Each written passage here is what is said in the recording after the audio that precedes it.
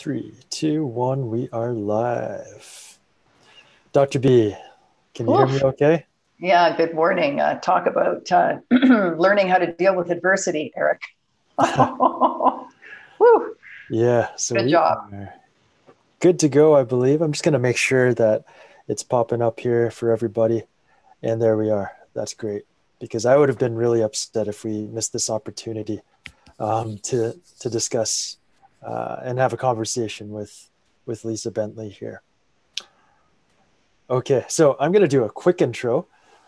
You're going to do your thing, and then I'm going to get out of the way because I ideally I should have gotten some popcorn ready for this one because I think Lisa's story is going to be she's going to have quite the story to share, and it's going to be great to learn from her. So a little bit of context on Lisa Bentley here, and actually before we get to that, welcome everybody to Ask Dr. B Live, where we've got Dr. Aaron Boynton, orthopedic surgeon with an immense, just an amazing career and an immense base of knowledge to share on injuries, movement, recovery, and being able to get healthy and get moving and keep yourself that way.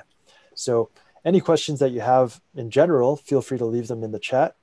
We're going to be here afterwards to answer any questions that you have. So as they pop up, leave them in, and then we'll have them, and we can address them once we're done the main portion of the show. So a little bit of background for everybody on Lisa Bentley. Lisa Bentley is an 11-time Ironman champion. So she didn't just participate in Ironmans; she was a champion 11 times.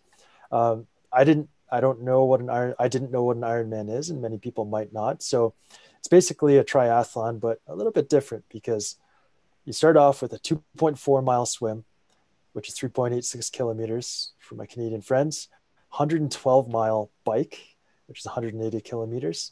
And then you end it off, the cherry on top is a marathon. You get to run a marathon at the end of that, which is 26 miles, 42 kilometers. Now that in and of itself is amazing. Anybody who does that, kudos, that's crazy. Being a kind of sprint type athlete myself. On top of that, Lisa has the genetic condition known as cystic fibrosis. And I'm sure you guys are going to hear about that in more depth, but the short synopsis of that is it's a genetic disorder that affects mostly the lungs, resulting in difficulty breathing, coughing up mucus, and frequent lung infections. So if you can imagine an Ironman or a 10-minute run with cystic fibrosis, then you can appreciate what an Ironman with cystic fibrosis might be like. So that's why I'm super excited to get into this. And now I'm just going to turn this over to Dr. B, and then we're going to have Lisa join us in a moment here. Okay, well, thanks, Eric. Well, welcome back, everybody. Over the last couple of weeks, we've reviewed some of the scientific principles that guide us in our understanding of how wear and tear injuries develop and how we can use these biological mechanisms to direct tissue healing. Our themes: don't stop moving, just change how you move, and move enough, but not too much. Take advantage of science to use movement as medicine.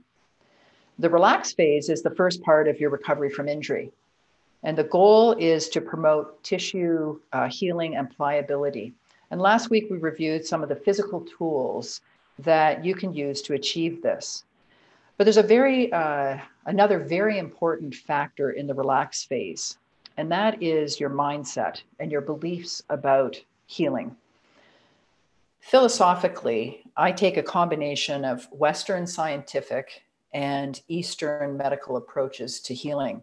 And I believe that we do need science to direct our approach to healing. And at the beginning of my career, I actually grew cells in a petri dish and studied them. And for the last several decades, I've actually worked with the Canadian Orthopedic Foundation. I was the chair of their research committee. So I believe in the scientific method. But over my career, talking to people, watching people recovering from adversity and injuries, I was really struck by how other less traditional or scientific disciplines such as acupuncture, natural remedies, therapies, and the mind could influence healing in a very positive manner. And these things are really hard to study, but we're starting to get special scans that allow us to look at brain chemistry, and we're starting to understand the influence of emotions on healing. And my own personal experience has led me to believe that there is a critical component of what we as patients will feel and their attitudes towards their injury that will determine their outcome. I've had so many examples of two people with identical physical pathology, but opposite attitudes towards their pain and disability. And one person heals and returns to normal function while the other person remains injured. They never get better and they're disabled. So I've learned that our body has a tremendous healing capacity, really an innate intelligence. And that if we leave that innate intelligence alone and just provide the molecules that are necessary for the healing, the body knows how to repair itself. And sometimes we and our actions interfere with this innate process. So it's a concept of trying to make your body do something when it's not ready versus learning to let your body heal. And so this comes back to what we were talking about last week with the rhythm of recovery and learning how to listen to our body and adapt our mindset to optimize healing. And just for a second, imagine throwing a ball. You're going to throw it twice. The first time I want you to throw it, I want you to imagine tensing every single muscle in your arm as you're trying to go through the motion. And now the second time, what I want you to do is imagine relaxing your arm as much as you can, make it like a wet noodle. And you go through that action of throwing the ball. In the first instance, it's likely going to feel really challenging and hard to go through that throwing action. You're forcing your body to do something. While the second, when you're more relaxed, you're letting your body do the action and you're trusting it. So often when we're in pain, we're stressed and we tense our muscles. So today's theme is about, or what I call, you cannot make it happen, you have to let it happen. And it's about learning to use breathing, mindfulness, visualization, and reframing your mindset towards relaxation and healing. And our guest today, Lisa Bentley, knows how to let it happen. She really has a champion's mindset. And I'm so excited for her to join us today and share her story and how she's used her attitude to maintain a successful and happy life. So Eric has reviewed Lisa's accomplishments. And I have to say that when I met her in 2007, I was struck with her, not only her professionalism in how she trained from a physical standpoint, but how she had such an amazing attitude and how she could take adversity and turn it into actually something very positive. And I believe that her attitude is one of her biggest weapons in her races. So let's welcome Lisa here today to join us and talk about dealing with adversity and creating a healing mindset. Hey. Hi, Lisa. Can you hear us?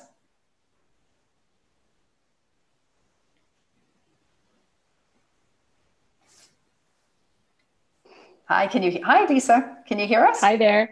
Oh, I can. welcome. There she is. Welcome. Thank goodness. Yes. Woof. We talk about adversity. Oh my God, these technical challenges today have been woof. But how are you doing? I'm good. It's great to see you and connect with you. And yeah, you are a big part of my dream team. Oh gosh, how many years ago? 2006, 7, 8. Yeah, gosh, we're not allowed to talk about how long ago that was, but yeah, I'm just so thrilled to see you and connect again. It's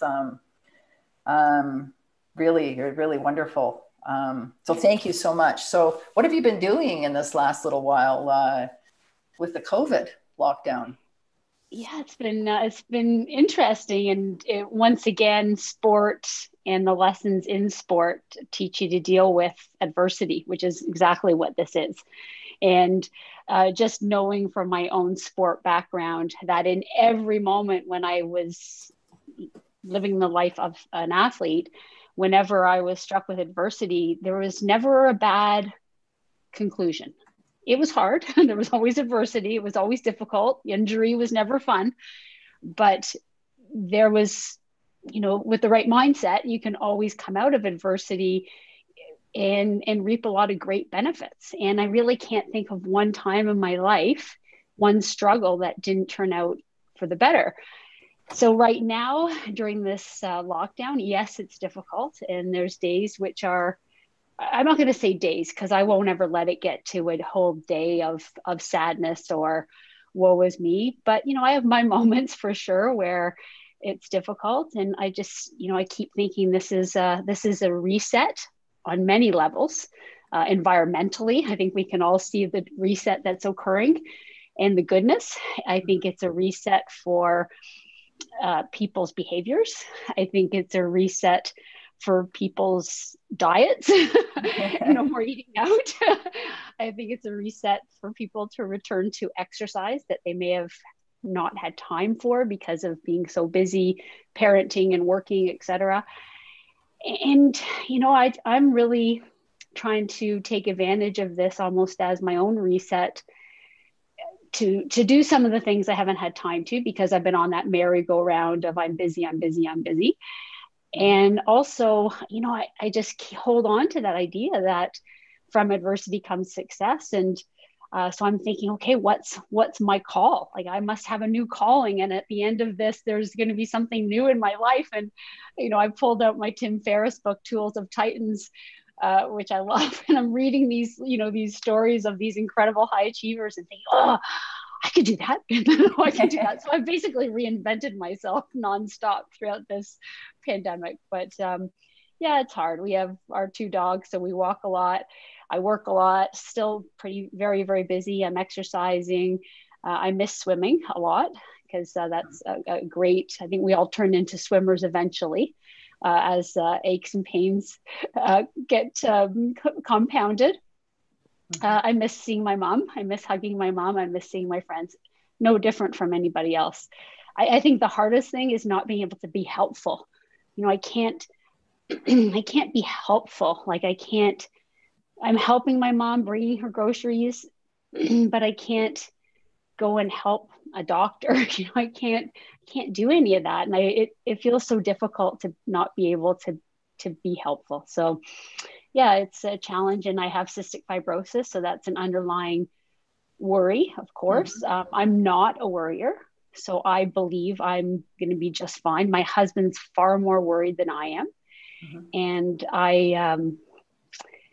I really believe that I'm going to be just fine. But I always was careful of my hygiene.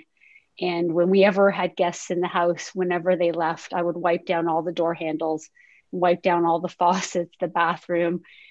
Whenever I went to a restaurant, I'd wash my hands after touching the menu. That's been my life, because I haven't wanted to catch a cold for my life.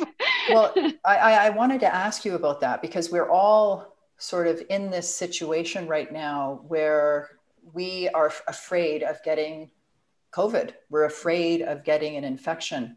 And particularly as we're starting to loosen the lockdown, I felt very safe kind of in my own little environment. I've created my safe haven, but now I'm going to start going out more. And maybe you can help people who are listening to, how you deal with that fear component. And I think you've mentioned a couple of things that you do to take advantage of that. But, you live in fear of getting an infection. What can you do so that you can still enjoy your life and go out and enjoy being at a restaurant without the fear of being sick?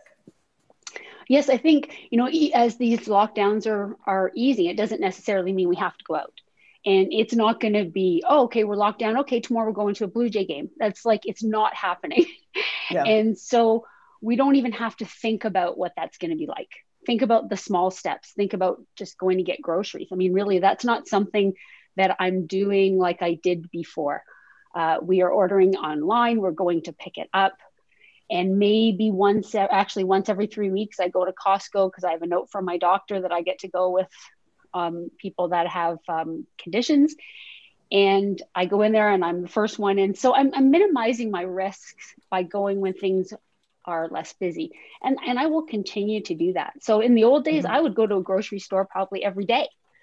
Right. I don't know that I'll ever do that again. Like, I don't think I'll ever say, oh, gee, I'm out of broccoli. I think I'll go get a bunch of broccoli. And then the next day say, oh, geez, I'm out of cauliflower. I better go get some cauliflower. I think those days are gone. Like, I never used to buy a week's worth of fruit and vegetables ever. And that's sort of change number one. And I think I'll stick with that. It's more efficient anyway. When the gyms reopen, I would probably be the person that's there at 5 a.m, because I'm going to avoid crowds. Even right now, I walk my dogs 3 times a day, but my favorite walk is the 6 a.m. walk because I don't see anybody. And I don't have to zigzag down the street, which is what I'm doing now. I did that before, mainly because I didn't want my dogs to bother people. So it's not a big deal for me. Right. So I think I'll do things off hours. I'll limit that. I don't think I'd be afraid to fly. Again, I'm not in that position. It's like someone saying, I'm not afraid to do an Ironman. Meanwhile, it's not on their list. It's on their radar. So it's easy to say, I'm not afraid to run a marathon when it's not on your radar. I don't feel like I'm going to be afraid to fly. My habits when I flew a year ago were to wipe down my entire seating area, to have hand sanitizer with me. I didn't fly with a mask before, but I will fly with a mask now. So that'll be a new policy. The last time I flew was actually March the 4th. Ironically, I was flying back to Toronto to do a speech for Ernst & Young, which was postponed. It didn't happen, but I had promised my mom that I was coming home. And so this speech got postponed, and I thought, well, how can I not go see my mom? And I also thought, I think this virus is going to get worse. And if I don't come see her March the 4th, I might not see her for months. And so I actually flew home, but did my normal routine. And I actually, when I got on the plane, I said to my seatmate, you're going to hear me cough. I have cystic fibrosis. I'm not sick. Right. Please don't worry. And it was interesting because the couple of days before I flew, I was really quite congested. And I thought I have to take some antibiotics because the entire plane's going to vacate when I get on. And I didn't cough once. But anyway, I came home. So I don't see that changing. But again, I don't touch a railing without washing my hands. So that's what I plan to continue to do. Okay, well, that's excellent. So it sounds like a lot of good hygiene, limiting your exposure. And if you have been exposed in some way or another that, you've touched a menu, then you're going to go wash your hands again. So it's using a lot of common sense. Yes. Well, that's awesome. I probably wouldn't take public transit. So I had planned to go to the CF clinic, which is at St. Mike's Hospital, the beginning of May to get, sort of my every 3 months, I had a checkup to see how my lungs are. And I'm pretty sure that's postponed. But if I get to have an appointment, say in June or July, I would normally have taken the GO train or public transit. There's no way I'll be doing that. Like, I'm just not going to put myself into positions of risk. I would drive down and park and go to the doctor. Okay, well, that sounds smart. And it's important you do take good care of yourself that way. Okay, well, on a slightly different note, I've loved your book, An Unlikely Champion. It's here for everybody to see. And you've got so much great information and so many inspiring stories in here. But I think one of my favorites is your chapter 5, A Champion's Mindset and Finding Success Despite Adversity. And, having an injury is an adverse event. And maybe you can talk a bit about the lessons that you learned from that experience with your coach in dealing with adversity, and then how you've applied that to your injuries over your career. I suppose what I evolved into realizing was that there's a reason for everything. And once I adopted that sort of mindset, I was always trying to find the reason behind an injury. And I do like to be in control, but I also learned somehow to give up control what you can control.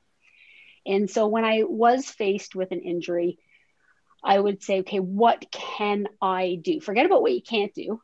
Someone else will tell you that. Figure out what you can do. And so in most cases, mine were running injuries. And so running was usually off the table. And so I would, exploit those things that I now could do, which was swimming and cycling and strength training and mindset, which is a really important piece of the puzzle. And so I, my running was my strength. So it was a great thing to get injured, really. Like, thank God my running was injured, not my swimming, because that would have been terrible. And so I would stop running. And, you were part of my dream team. And I also had great physiotherapists, Steve Hill and Dr. Gallia and Mark Scappaticci. And Steve Hill was my physiotherapist since 1996. And he would, a couple of things stood out. He'd say, if you go for that run, do you have more to gain or to lose? Mm-hmm. When you're running mile 23 of the marathon, do you think that run is going to get you to the finish line faster, or will that run take away from you getting to the finish line? More often than not, I had more to lose by doing that run. So it was like, okay, I'm going to skip that run because I have more to lose. So that was one thing that stood out in my mind. And the other thing that stood out in my mind was fit versus healthy. So I can be 100% fit, but if I'm only 80% healthy, then I'm not going to perform up to my capability. And so my goal as I got more intelligent about racing was maybe to be a little bit less fit, but be 100% healthy. And my experience from racing endurance sport is that if you get onto that start line and there's even 1% doubt or 1% something sore, you're going to that 1% when the times get tough. When you're in a moment of adversity, and we can all put ourselves there, when you're at a dark moment, and if somebody says to you a statement, you'll interpret that the worst way possible if you're in a dark moment, even though there might be no harm meant by that statement. We've all been in that position where we fly off the handle. Same thing when you're at mile 23 in a marathon after 9 hours of racing, and something's going wrong, you're going to say, I shouldn't be here. My foot is sore. This is brutal. Like, if you're winning the race, nothing hurts. Trust me, everything's amazing. But when there's adversity, everything hurts. So you can't have that injury at all. So I just learned very early on that, I'm better not to run if I'm injured. There was never testing it. A lot of people say, oh, just see how it is. I'm rather on or off. Shut it down. Like, if I can't run the way I want to run, then shut me down. And so that's sort of what I adopted. And then I tried to exploit my weaknesses, which was swimming and biking. So I remember swimming, 30K a week, which is a lot of swimming. So I swam every single day, and I swam with the swim team. I swam with kids. They were 10 years old, and they were way. And just try to get faster and faster. And then I was biking a ton and getting stronger and stronger on my bike. So I didn't miss running because I was exhausted from swimming and biking. And I implemented water running, which helped. It made me feel like I was running. I was doing my strength training and trying to get the weakness better. So, my Achilles was always my Achilles heel. That was my injury. Mm-hmm. And so I was working, you actually were very instrumental in teaching me to address the area above and below. So it was about making my foot stronger and making my calf looser, but also stronger. So let's get the two opposite spots as healthy as they could be. So with physio, I was working on those areas and getting strong so that when everything came together, I was going to be the strongest, best athlete on that start line. And then just also envisioning myself getting better. And again, those were words that you said to me when my Achilles was healing and I was laying in a hyperbaric chamber for a total of 60 hours. It was 1.5 hours for multiple days. And I'd be laying there and you would tell me to envision my Achilles healing, the little tiny cells, envision them all knitting together into a beautiful little network and getting strong. And, that was all part of my arsenal. So when I finally got to race, and I got on that start line, really, there was nothing I would rather have done. And I said that to myself, like, I'm waking up today, it's race day. I'm doing Ironman Canada. It's a marathon at the end of a 180K bike ride and a 4 kilometer swim. my longest run is 21 kilometers. I'm doing a marathon and my longest run is 21 kilometers. I'm only running 3 days a week after years of running 7 days a week. Like I used to run 100-kilometer weeks. Now I'm maybe running 35, 40, because that's what would keep me healthy. It wasn't going to make me super fit, but it was going to make me healthy. And my Achilles wouldn't have survived any more than that. So I woke up that day, Ironman Canada, and I remember my husband saying, do you think you can run a marathon? I'm like, I don't know. I haven't run longer than 90 minutes in like 6 months. And that's after 2 months, no running. But as I said, there was nothing I would rather do on that day. And when it was hard and it got hard, I just kept remembering all the work that went into that Achilles. It wasn't miles on the road. It was treatments with yourself. It was physiotherapy. It was acupuncture with Dr. Scapitici. It was seeing Dr. Gallia. It was visualization. It was swimming. It was biking. All of that was on that day. And my race day became a celebration of all that hard work. So I couldn't fail. Like there was no way I could fail.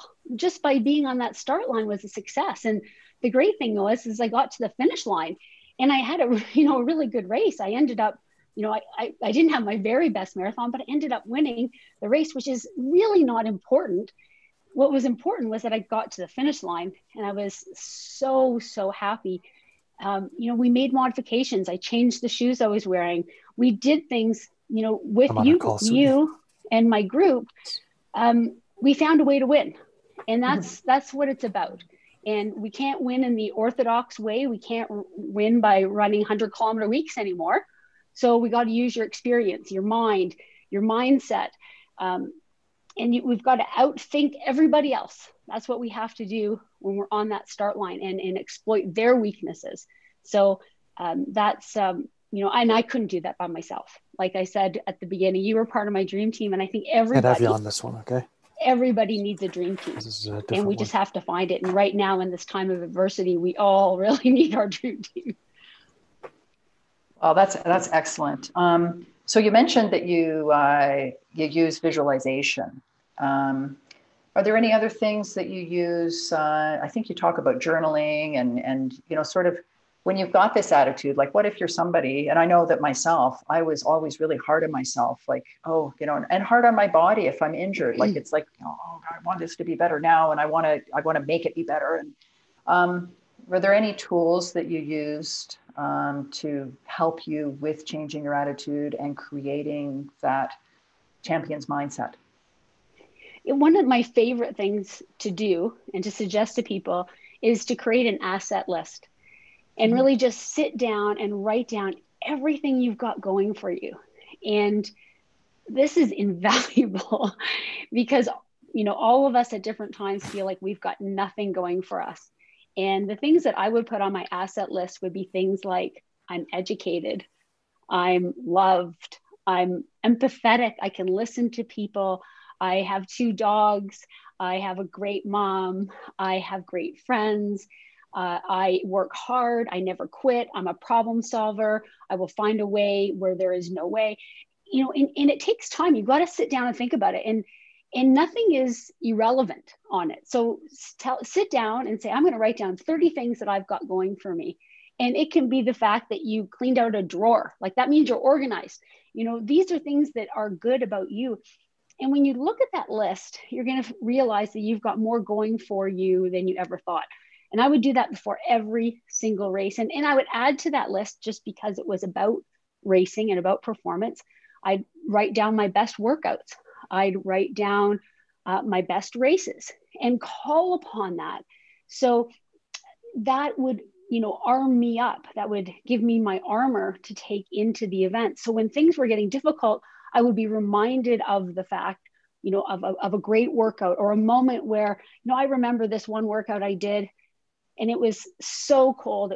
I was training through a Canadian winter and I had to run 2.5 hours and I'm running into a headwind and there's snow coming towards me and I'm freezing and I'm cold. And, in my moment of weakness, I'm thinking, my coach doesn't get it. He lives in Victoria. He thinks every day's utopia and it's 10 Celsius and I'm running in -10 and he doesn't understand it. And like, these are all the negative. This is the vortex that we get into, and it's not fair. And it, like, no. That's not a champion's mindset. The champion's mindset is, this is going to make me so strong. I am so tough. My competition isn't doing this. And it's interesting, as I matured, I started to realize, oh, running in the cold, that's kind of like high altitude training because I can't breathe as well. So this is like, in the wind, like, this is so hard. And that became my ammunition. So when I'm racing and I think, God, this is so hard, I think back to, well, you're not running uphill, up north, into the snow and hail and freezing. You're in an opportunity. You get to race. You're here with this great competition. You're so lucky.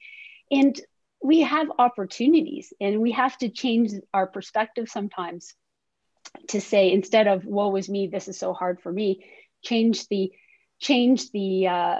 way we look at it into opportunity. And that's why I say right now, this horrible time of whether it be injury or pandemic, it is an opportunity. Like, how good can we be at the end of May?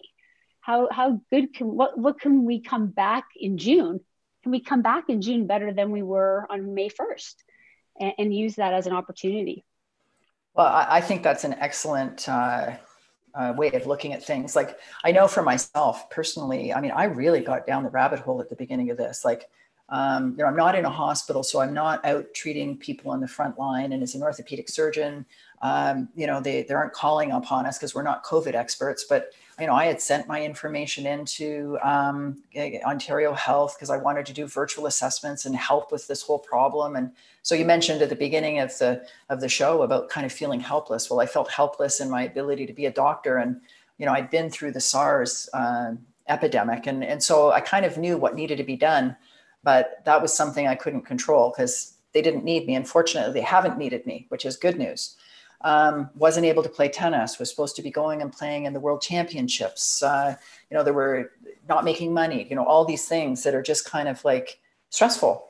Mm-hmm. And finally, I was able to kind of come out of the rabbit hole and reframe. Mm-hmm. And so I've been finishing a book. I've been starting this show with Eric. And I've been working really hard on my foundation for movement so that when I get back out on the tennis court, I'm going to be faster and I'm going to be stronger. And my movement longevity is going to be longer. That's like, we have some amazing women that are out playing tennis. Rita Price is one I think of. She's like 90. I'm not sure if she's 92. She's just like, but she's amazing. And she's a dancer, and you should see her dance around the court, and she's vivacious. And I think, gosh, I'm going to beat Rita Price out there. I want to be, 100 and whatever out on the tennis court. So it's learning to take the difficult times and to reframe. And I think writing things down is a great tool that you're talking about, because when you're just thinking, so often the mind gets interrupted by the negative thoughts and the negativity. But if you can write it down, you're using another sense. You're not only using the mind, but you're able to, you're feeling the pen, you're looking at your writing, and you can even read it to yourself so that you can use more of the senses. So it really becomes part of who you are. Mm-hmm. So that's really exciting. I'm wondering, Eric, if you have any questions that you might like to ask Lisa, or if we have, questions from the audience, if they would like to join in. Yeah, I'll make my appearance again into the video. I think everything you were saying was pretty amazing, and I'm definitely going to take a look at that and grab your book, because I think right now, especially like Dr. B, I have my ups and downs with the whole pandemic and being locked down and having the routine and the things that I like doing being impacted. But back to the training side of things and the rehab side of things. One question I'm curious about is, like when I first met Dr. B, and I was just amazed at how different her approach was compared to other orthopedic surgeons I've talked to. Like most orthopedic surgeons don't really consider, at least the ones that I've talked to in the past, didn't really consider movement. Really, it's more, are you a candidate for surgery or not?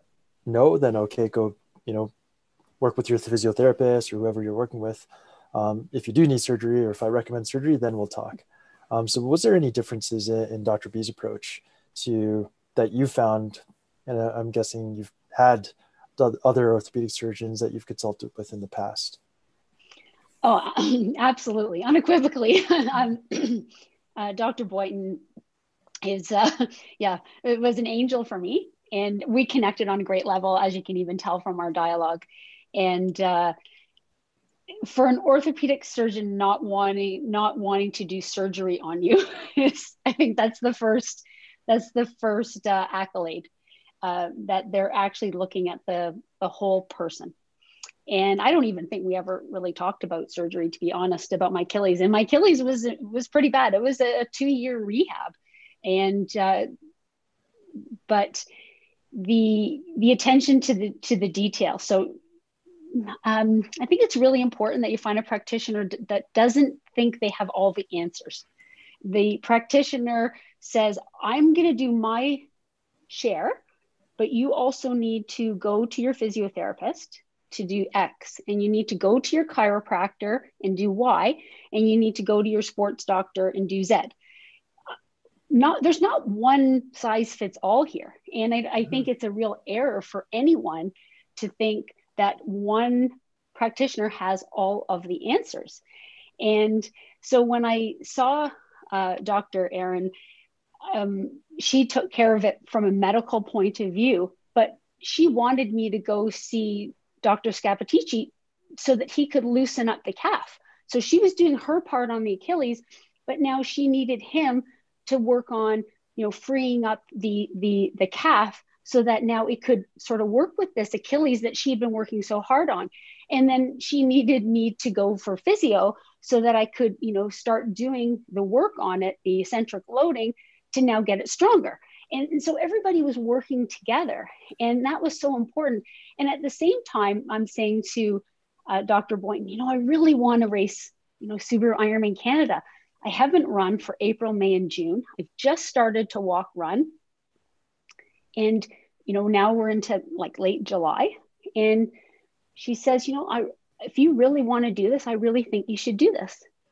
This wasn't taking into account an MRI. This was taking into account my heart, my desire. And that's a special clinician that does that. She realized that I was, you can't take the heart out of the athlete. You can rip their Achilles to shreds, but you can't, hold somebody down. And she saw that I probably could elevate my game to a level that was going to make up for a less than ideal Achilles tendon and a less than ideal level of fitness and preparedness on the athletic front. And so that was a real holistic approach that I could use. And you don't need someone to tell you what you can't do. You need someone that can tell you what you can do. And not once during our dialogue do we talk about winning the race. I wasn't going there to try to win. I was going there as my reward for sitting in a hyperbaric chamber for 60 hours, for getting poked and prodded and needled, and for being in agony, and for driving downtown for to see her, and going from appointment to appointment for 6 hours a day of rehab. Basically, if you added it all together, my reward was to go race as hard as I could for 9 hours, where I didn't have to phone a doctor or make an appointment. I just wanted to go and let loose. And so it was my reward. I didn't really care how I finished. I just needed sort of the birthday cake at the end of this, and to have a purpose. We all need a goal. We all need a purpose. And so once Dr. Erin said, yeah, I think you can do it. Like, I think you've been making progress. I think you can do it. Now I had a goal. Now I could jump out of bed. Now every time I went and saw her, or my physio, or Dr. Scappaticci, it was like, okay, I'm one step closer to getting stronger, and the visualization became stronger, and everything, all my energy. And that's what we all need, is a goal. And so, if you're listening to this right now and you feel a little bit lost, like, come up with a goal. A little goal. It doesn't have to be an Ironman. Certainly don't make it it doesn't have to be anything like that. Just something different than today. Just make a tiny little goal. And that's where, Dr. Aaron helped me a lot. That's the holistic approach. That's what you need when you're seeking out a clinician, someone that looks at you and cares about you. And that's not taught at medical school or physio school. That's something that's inside their heart. And that's my wish for every clinician. And I've been lucky that I found some really good ones.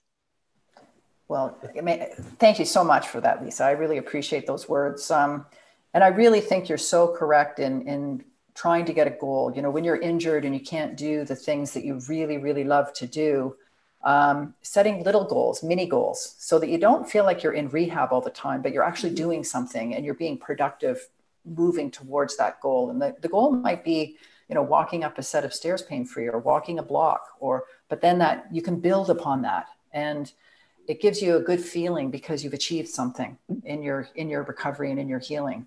So I love that you've said that, to set a goal.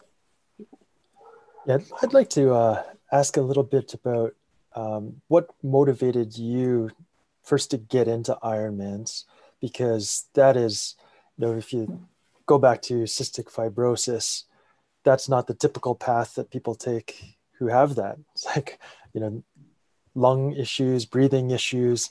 You're not going out and running a 9-hour race. And that just seems to me to be like the complete opposite of what one might kind of strive towards with that condition. So I'm really curious about what motivated you at the beginning, and if and how that changed throughout your career. Mm-hmm. Yeah, well, early on, I mean, I was a runner and in high school, and then I went to university and I met some friends, and we started doing triathlon. And it was around that time that I actually got diagnosed with cystic fibrosis. So cystic fibrosis is genetic, and many, if not most, nowadays are diagnosed as infants. I wasn't diagnosed as an infant. I was sick as a kid, really sick, but no one knew why. So there'd be many times I was coughing up blood, and you know, it was just allergies. Like, oh, you've got a very allergic child. And I remember going to the allergist and him saying, you know, you guys should really move to Arizona or something. Like, this isn't a good climate for you. You know, your daughter's sick. She's on antibiotics for 9 months of the year. But the challenge is the doctors didn't know, you know, oh, you're sick. You have a chest infection. We'll give you erythromycin. Well, you know, for CF, erythromycin isn't the drug of choice, because you're probably have Pseudomonas or a particular bacteria that's particular to cystic fibrosis. And so for, you know, the first 20 years of my life, we weren't targeting the right bacteria. So basically for the first, you know, 20 years, I just was me and just did stuff. So now I'm in university and I'm starting to do triathlon. And now I find out I have cystic fibrosis, mainly because my sister was diagnosed. She had been sick and coughing up blood quite a bit. And they tested her for everything, tuberculosis, cancer, everything. And then they said, oh, we're just going to do a sweat chloride test. And it turned out it was positive. And they tested the kids in the family and three out of 4 of us tested positive for CF. And so then that, you know, for me, I didn't say to myself, oh my gosh, I'm so sick. I've got CF. I said, fantastic. I get to get the drugs I need. Like, I'm not going to be sick all year anymore. I'm so happy. But, you know, also I was in university. So, you know, I was indestructible. So I just continued on my merry way, love triathlon, love what it did for me. Yeah, I got sick, but I'd get on antibiotics. And, you know, there was, you know, lots of sickness in there. I went to Pan American Games, which was short course. So that was before I did Ironman. That was 1.5 kilometer swim, 40K bike, 10K run.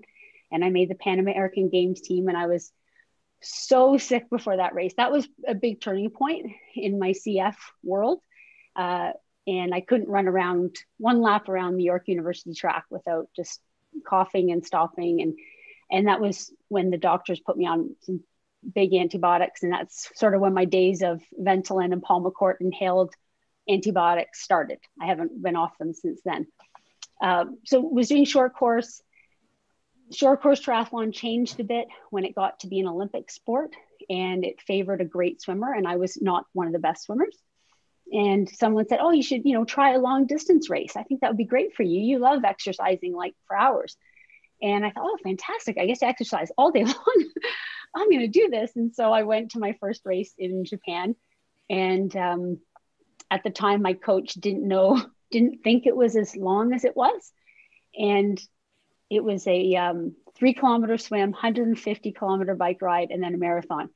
And I remember a week before the race, my longest ride was 3 hours. My longest run was an hour and a half. And he said, "Oh, I didn't realize it was a marathon. Oh, well, go have a good race, do your best." And I raced, and, I ended up having a great race. And I thought, this is really fun. Like, it's a long day. I get to problem solve. So much can happen. And I just got really addicted to it. And the challenge with Ironman is it is such a stress on the immune system. So there's first of all, there's no question that exercise has helped me as a person with CF. Absolutely no question. All the doctors know it. In fact, when I retired from sport, my CF doctor said, we expect your lung function to go down because you're not going to be working out as hard. I saw that as a challenge. It's like, oh, it will not. I promise you, I'm going to keep going hard. At least 3 days a week, I'll try to do something very hard. But, they realize that exercise has helped to clear the mucus out of my lungs. And so exercise is great for someone with CF, according to their capability, of course. But the challenge with Ironman is it's so much training. It really hurts your immune system. Like, you're riding the edge. I can remember many times I'd do have an amazing workout, ride my bike for 5 hours hard, run for 2 hours hard. And I just feel like on top of the world, like, I'm going to win the world championships. I'm going to do it all. And the next day I'd be like flat on my back, sick with a chest infection. Like, it's just that razor thin edge between super, super fit and really, really sick. So I balanced that a lot when I was racing. So that's a challenge. Was a challenge for sure. So I was definitely on antibiotics a lot, probably about 3 times a year for 3 to 4 weeks each time. And, but I got used to it. I've never been used to being 100% healthy. Being on antibiotics certainly led to some of my Achilles issues because ciprofloxacin does cause Achilles tendon damage. So that's probably why I've got some nasty Achilles. And I was on ciprofloxacin probably 3 times a year, probably a total of three months at a year. So there's no question that added to it. But yeah, when I got sick, I would say my health is not as good as it used to be, my CF health. 2010, I got quite unwell. With my lung function dropping to about 55%. It's now come back up, which is wonderful. But I just marvel at my doctors. Again, very much like Dr. Aaron, in that it's a holistic approach. They've never told me I can't do anything, ever. And they've never treated me different from anyone else. Like, the person in the room next to me could be going in for a lung transplant, which is like very serious.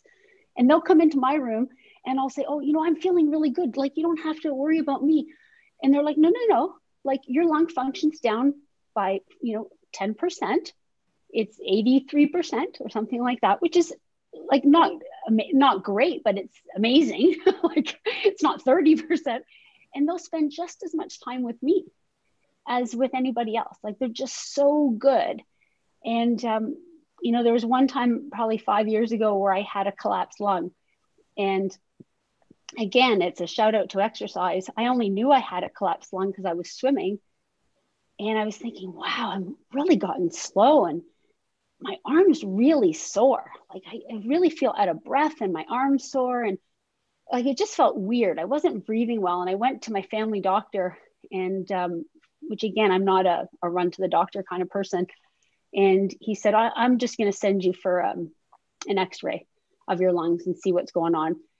And then, I get the phone call, which, again, you don't typically get the doctor phone call at 5 o'clock at night. And he said, "Can you go get a CAT scan?" And he says, "It's probably just a shadow." And then off I went to get a CAT scan, and sure enough, I had a collapsed lung. And, the CF clinic said, it's likely a mucus plug. It's not more than that. And their remedy wasn't, come in right now for a procedure. It was, tomorrow, if you can run really, really hard and bike really hard, you might cough it out. So let's try like a week of antibiotics to loosen it up. And then we want you to go out and run really hard and try to really cough. and get on your nebulizer and do inhaled therapies and cough this out and call us in a couple of days. And I called them a few days later and say, oh yeah, I'm feeling way better. And so in I went for a CAT scan again. And they're like, no, you're just getting used to it. It's still there. And so sure enough, I had to go in and get it taken out. But again, that's the holistic approach. It's not, oh, okay, well, let's charge you up with a bunch of antibiotics and do a procedure. Let's get you to try to cough this out naturally, which, I really appreciated the effort, but it didn't work. That's I can imagine having swimming with a collapsed lung, mainly because I'm kind of like I'm flailing around, and one lap I'm pretty much at my max heart rate in the pool, which makes a good exercise for me. But so as you're going through like your career and you're encountering all these issues, was it kind of what we're seeing right here, which is just not just to diminish it, but reframing, constant, okay, what is the possibility out of this? What is the opportunity out of this? Was that your attitude basically with all the obstacles and issues that you ran up against? Absolutely. And that was an evolution. I mean, I didn't feel like that at age 20. I didn't feel like that probably even at age 30. I, certainly didn't like the fact that I had CF, but, and didn't want anyone to know, didn't want it to be a crutch. But I mean, I think I evolved into the feeling of, I want to be happy. And there's lots of times that I'm not, don't get me wrong. Monday was a tough day for me. I felt just kind of a bit plateau, a bit gray, and I just knew I needed another day. I know my triggers, but my real goal is to be happy. And so if something's not making me happy, I need to change it so it makes me happy. It's just the way that I want to be, because it just has to be that way. We make our choices, and it doesn't mean we don't have bad days. But so when things were negative, I really just believe we need to reframe them, rework them so that we make it into being something good. And that episode may not be good. This pandemic is not good. People dying of this virus is not good. Cannot reframe that. But my little world, I will try to reframe it. In my little world, I'll try to make goodness come out of having to stay at home. And I don't want this to end and say, gosh, I wasted my time. And I could have done X, Y, or Z. I could have become better. And I really think that we all, we don't have to be great. We just have to be better than we were yesterday in whatever way that is, whether it be accepting something. It just make today better than yesterday in the tiniest little way. And how can we do that? And we can't all think of the ways. So that's the great thing right now about meetings like this, is that maybe someone listening has taken away a tiny little tidbit, and they're going to take that into their day. So this is a great opportunity for people to listen to podcasts or go onto YouTube and learn something new, or you've always wanted to do plant-based eating, but never had the time. This is the time to go onto a website and learn how to do it. And you might not do it completely. Maybe you do it one day a week. Who knows? Like, again, just come away and finish today a bit better than you were yesterday with that little tiny nugget of information or strategy. Maybe you're going to start a journal today. Like, this is incredible. Can you imagine reading your journal 5 years from now? Or people that are homeschooling their kids? Your kids, I hope they're all writing journals right now, because this is an incredible part of their life that they need to remember in 10 years, 20 years, 30 years. I mean, one of the most interesting things, my mom's 86 and she's moving and she's cleaning things out. And there was, she had this, it was my project. I was, I think, 13 years old, and it said all about me, which is hilarious to look at. And anyway, it was 100 points that I wrote as a 13-year-old, all about me. And now I've just seen it. And it was hilarious to look at. And so many of the things are exactly the same. I'm like, oh my goodness, But what a fun project for parents that are homeschooling their kids to do right now. But I mean, I just think picking up a pen and paper right now, and if it's not every day, it doesn't matter. And then revisit this in 5 years. Like, let's see where we've come.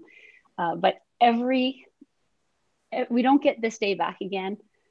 Everything is an opportunity if we can reframe it into an opportunity. And I promise, I really do promise that we're going to come out of this, better in some way. Even in the worst circumstances, I think we're going to come out better. Right on. I just want to follow up, maybe for somebody who's watching and might feel like that the reframing might have challenges reframing. It's the mental block to doing that, whether it's feeling like they're dismissing their own emotions about something. Was there something that, because it's clear that your power and your skill in this, and that's kind of how I frame it, as it's a skill, like being able to reframe something as a skill. Was there something that's helped you develop that skill? Is it practice? Is it maybe a distinction in the way that you think about it? What has led to your clear mastery in this area? Well, I think it's life experiences, to be honest. Like I really think it, as horrific as it was to go through a separation and a divorce in 2003. And trust me, it was horrific. I cried and I didn't sleep probably for about 4 months. And it was the hardest thing I ever went through. But it came out all right. I came out way stronger. And I learned so much about myself. And I think that was a huge turning point in my life to realize that goodness comes from things. So I really think it takes life experiences for us to learn that skill. But also writing things down is huge. Like, I'll write myself letters all the time about episodes, and I'll find them years later. So I put them away, and then I read about it, and I sometimes get upset at myself. I'm like, you haven't changed. Like, you were upset about that 3 years ago. What are you doing? You need to stop. You need to change. And one of my, I would say, character flaws is I am so much into routine, very much driven. I'm overdriven, and I'm very routine oriented, and I always push myself hard. I don't let myself off the hook. And so, I'm these last 8 weeks, I mean, we're caught, I wish I could say to my husband, I wish I wasn't me today. Like, I wish I could escape me.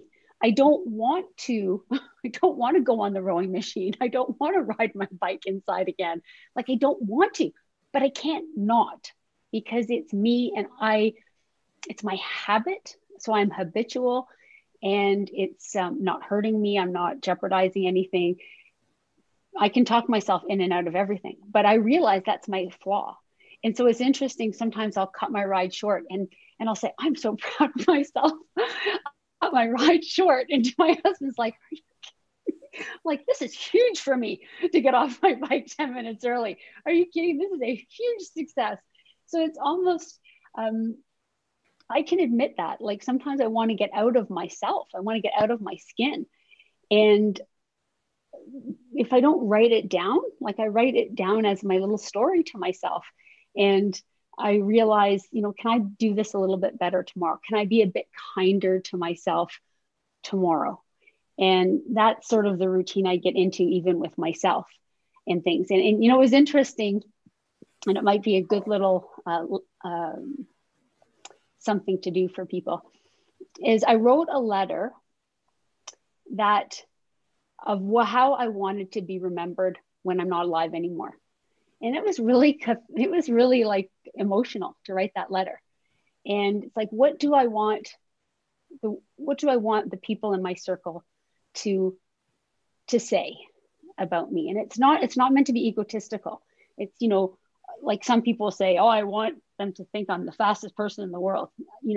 For me, it was, I want people to think that I was kind, or, whatever it is. I won't talk about what those things are, but, and then I look at that letter and I ask myself, am I that person? And that's, what I strive for. And so I really think that right now is a great time for self-reflection.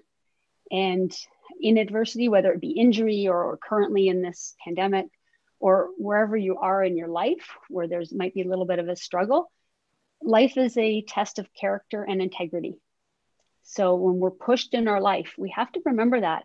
So, your actions, are you preserving your character and your integrity in your actions? And if you are, then act.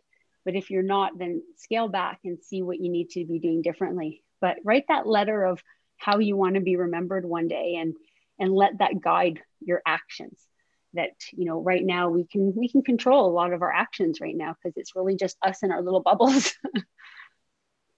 Well, Lisa, I love that. And I think one thing that I hear coming out of your discussion is about yourself is how accepting you are of who you are at this moment, and maybe recognizing, okay, where I want to be and how every day you can change that. And so, if somebody's really angry, or if somebody's really feeling emotions that we may view as not good emotions, I think it's important that we acknowledge them and we don't stuff them away and put them away, but we actually put them on the paper and we read about them so that we can say, okay, well, that isn't maybe who I want to be or what I want to feel, but I do feel that. And now what are the choices that I can make to work with that emotion and work with that feeling so that it becomes part of me, and it helps to change who I am going to be tomorrow or today, in another minute. Because I think that when we try to hide things from ourselves, that they rear their ugly heads in moments of adversity. But when you've managed to bring that part of yourself into your being and accepted it and actually been grateful for it. I mean, I hear so much acceptance and gratitude in your outlook. So that's maybe just something to think of for people to think about as well, that don't feel badly if you have certain thoughts or feelings, write them down, but then what can you do to evolve that for yourself?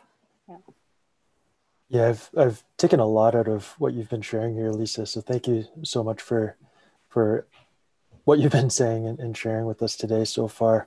And just what you just said there was just like a kind of a trigger for me just now and today. I kind of, quote unquote, woke up on the wrong side of the bed, essentially. So that's not who I want to be.